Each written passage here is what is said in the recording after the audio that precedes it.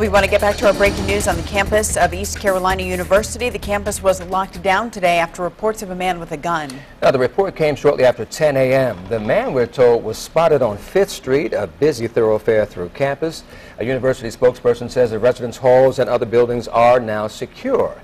Campus police, along with Greenville and Pitt County officers, are searching the area for a suspect. Officials are posting updates to the university's website along with other notifications. We have on the line right now Crystal Beatty, a communications specialist with ECU. Crystal, thank you for joining us. You're welcome. Hi, can you tell us the update right now and what's going on the campus right now?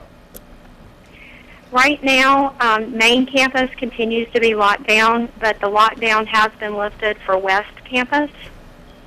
And we have set up a call line for parents who need to call in, who have questions or concerns, and I can give you that telephone number, which is 252-737-5100.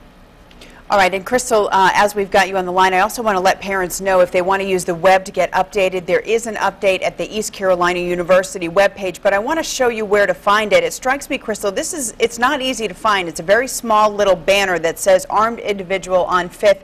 We have the website live to show you right under the big changing purple banner there. Right here, if folks want information about what's going on, click on this small banner and then they'll get the latest alert. Is this a reflection on how the situation has calmed down, or is there any reason why it's not more prominent on the homepage?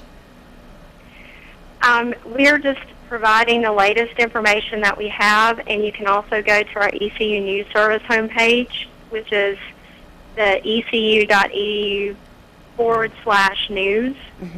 And we're trying to make updates as quickly as we can. Okay. I can tell you that the ECU police report no hostages have been taken on campus. There have been no injuries, and no suspects have been apprehended at this time.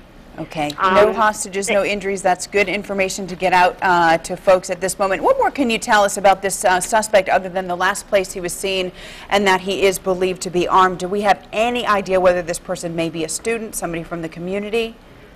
We have no idea at this time. The ECU Police Department they've been coordinating with the Greenville Police Department and the Pitt County Sheriff's Department, and officers have been searching through neighborhoods next to campus to see if they see anyone, but right now we don't know anything more. Crystal, what's the scene on campus right now? I would imagine you may be near a window or you may have been outside at some point, but are students heeding the warning? Are students and faculty and those on campus, have they gotten the message?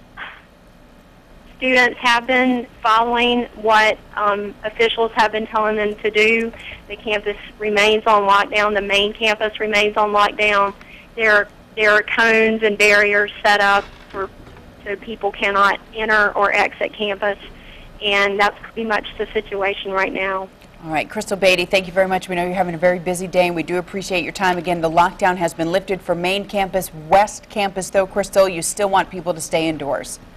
That's right. Okay, thanks very much. We'll continue to follow this breaking news story for you throughout the hour. And again, if you'd like one more look at the website for East Carolina University, if you're just tuning in and want to go to the web to get more information, we just want to show you where you can find the update on ECU's homepage for East Carolina University. Just click on a maroon banner on the homepage right under where you see the big 75th anniversary and that changing banner. Right above the Chancellor's view in the middle, there's a red banner that says armed individual on 5th.